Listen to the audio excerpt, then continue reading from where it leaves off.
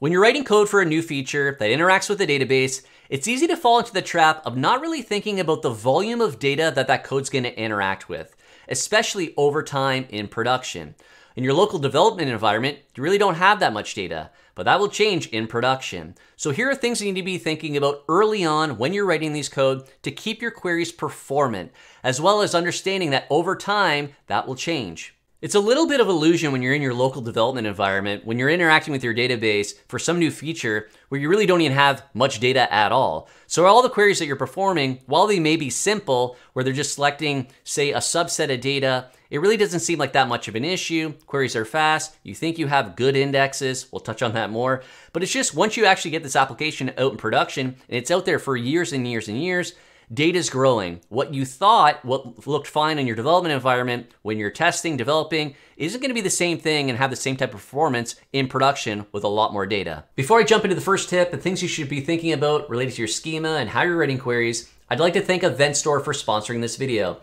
EventStoreDB is a new category of operational database built for event sourcing, CQRS, and event-driven microservices. For more on EventStoreDB, check out the link in the description. No matter what type of database you're using, when you're writing a query from some new feature, you want to be realizing that you don't want that to be unbound.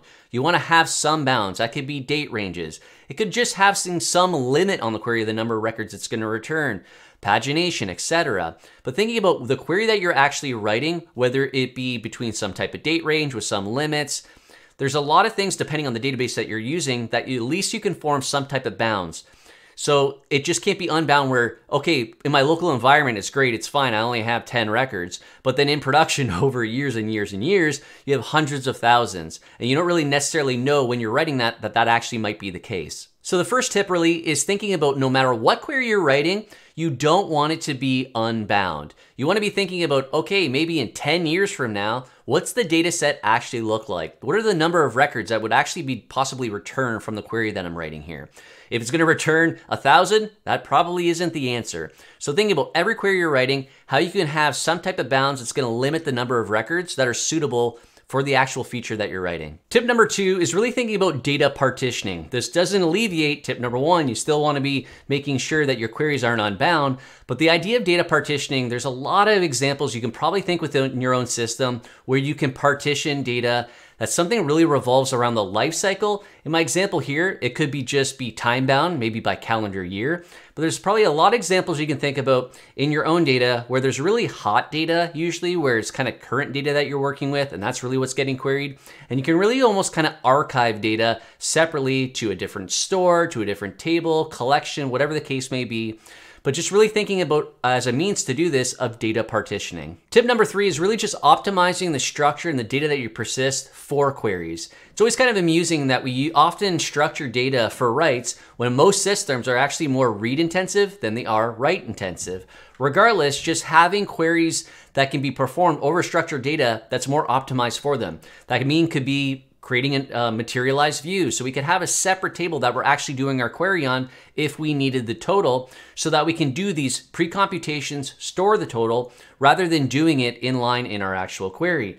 But that doesn't necessarily mean that you have to have separate tables as my example. You could just be using the existing structure that you have and separately for recording totals so that you can actually query on them, you can have conditions on them, etc. They're there. And if you've watched any of my videos on event sourcing and CQRS, you can see how this plays a part. Is that sure, we may be event sourcing and we have an event store that we're persisting our events to our event streams, but we may not want to use that for query side.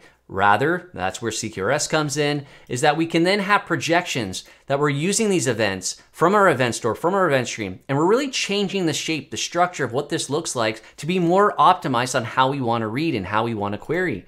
So we can persist that in a separate database, a separate schema that's completely optimized for the query side. So that is kind of the method of CQRS involving with event sourcing is we're taking our event stream, these events, we're kind of changing the shape of what that looks like that's going to be optimized for queries. I'll have links to 2 videos related to materialized views and projections at the end of this video. I think there's this general idea of people kind of seem to be extracted from the database a little bit here, so that when you're creating your database schema, maybe you define some indexes, and that's the end of it. But that's really not the case at all. Is as time goes on, as data grows, the indexes that you actually need are going to change.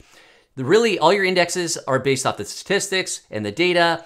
So understanding that as data grows, that's going to change. On your local machine, if you have the exact same indexes that are in production, based on the statistics of the data, you're not necessarily going to have or use the same indexes based on the same query. So it's this constant evolution as data grows, realize that the queries that are being performed in your production environment, and are the indexes still suitable based on that.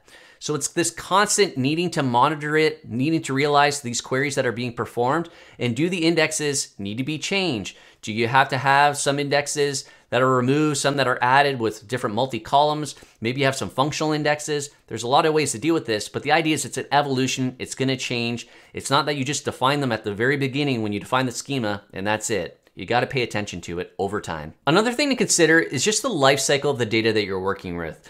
In any type of system, there's oftentimes some finite life cycle where you're creating data, you're creating those records in your database, some state that's changing potentially with it, and then after it's done, it's done. There's really not changing any data, and really at that point, you can think about archiving it. You can really think of this as an example of, let's say, some type of support ticket system where a ticket's open, that's some creation of that data, then it goes through some state changes where then it's pending, it's resolved, and then it's closed. And after it's closed for a period of time, you're not likely to ever really change or mutate that data. And why this matters is it can help when you're thinking about earlier about partitioning, indexes, bounds, and even event sourcing, because the idea of your event streams, sure, you're appending events, but you want those event streams to be relatively small. They're going to be finite generally.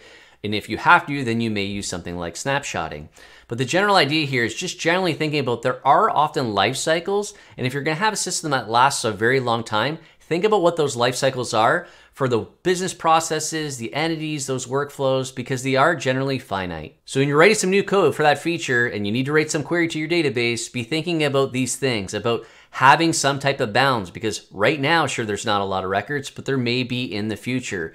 So thinking about the bounds of that query, but maybe as well as data partitioning. There's a lot of cases in different domains where there's just kind of natural partitions. Explore that, see where that may fit in your system if you can partition by different sets of data, by year, some time bounds, etc. Also be thinking about realizing that the indexes you create now based off the limited data now is going to change the execution plans and the indexes that are used potentially over time as that data grows.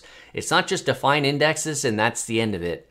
Also, lastly, kind of thinking about the life cycle of data, which can help to all of these things, about partitioning, about the bounds, and trying to keep the idea of what a life cycle is for an entity, for a workflow, and how that may be stored differently. And as well as thinking about whether you're event sourcing or not, about materialized views and just optimizing how you can query your data and getting it in a shape and a schema that's just really beneficial for querying. I said earlier, there's a lot of times where we kind of create schemas building around how we want to perform writes, when in reality, most of our systems are read intensive, not write intensive. I want to thank all the members of my channel and everybody on Discord for growing that community. If you want to join, check the link in the description. You can get access to a private Discord server where you can chat with other software developers about software architecture and design. If you enjoyed this video, please give it a thumbs up. If you have any other thoughts or questions, make sure to leave a comment, and please subscribe for more videos on software architecture and design. Thanks.